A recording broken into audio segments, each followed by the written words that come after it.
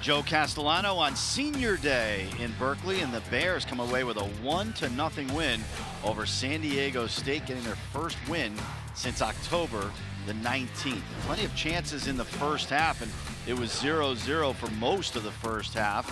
You had San Diego State with some really good opportunities. In fact, Aguali felt like he should have scored right here off the crossbar.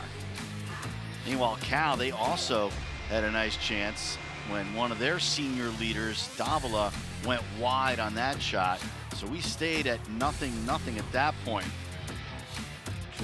Tristan Viviani ended up with the shot in the middle there that was grabbed by the goaltender Lamb. He did a nice job. And then this setup here with 2 seconds to go in the first half. Lara finding Guzman. Davila also getting an assist. See Davila finding Lara. And then the goal by Guzman with 2 seconds left in the first half, and that made it 1-0. Second goal of the year for Guzman. In the second half, Cal, a golden opportunity for Guzman to get his second goal, but he went wide on that one.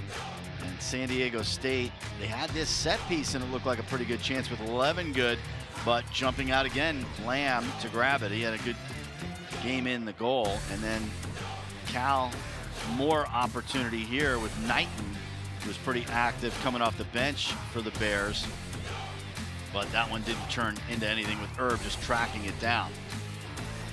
Bears able to hang on in the end. San Diego State had a little flurry near the end of the match, but the Bears played well defensively. It was a physical match too.